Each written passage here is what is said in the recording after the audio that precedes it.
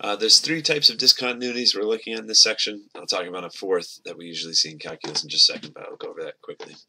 A jump discontinuity is usually when you have a piecewise function, and maybe the piecewise function changes at like x equals -2, and it jumps to a completely different behavior. So that's a jump discontinuity. If you trace it from left to right with your finger, if you have to lift your finger and put it down in another spot and then start tracing again. A removable discontinuity would be if the function seems to be continuous everywhere, meaning you can trace it with your finger without any problems except for one spot.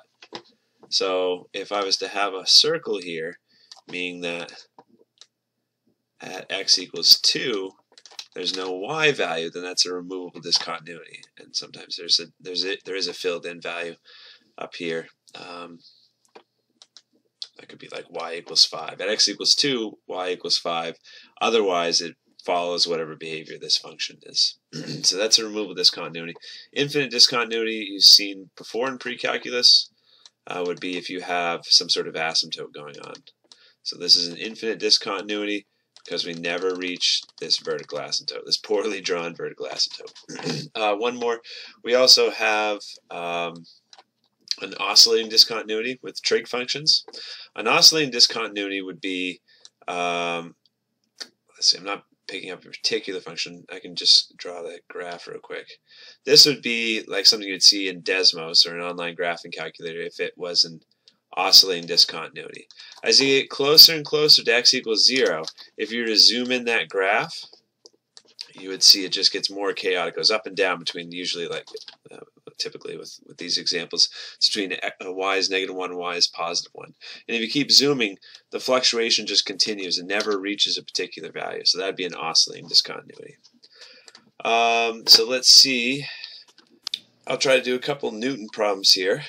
We have a graph of f of x.